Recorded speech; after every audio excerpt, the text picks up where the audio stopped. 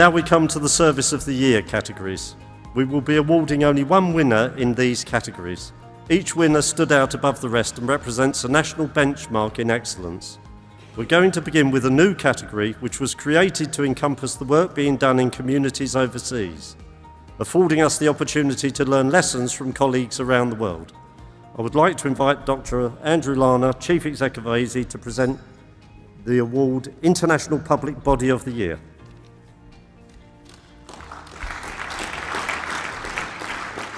Thank you. As I mentioned earlier, we've for years now got overseas awards, and this is the first time we've awarded in this category.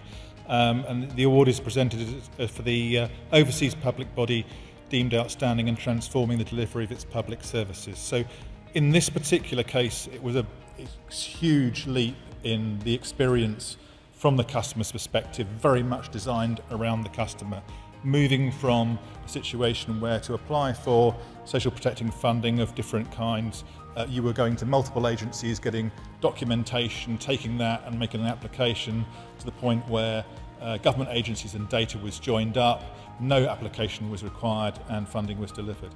So the impact, the step change in performance was very, very clear to see, and stood out well against similar projects that we've seen in other countries.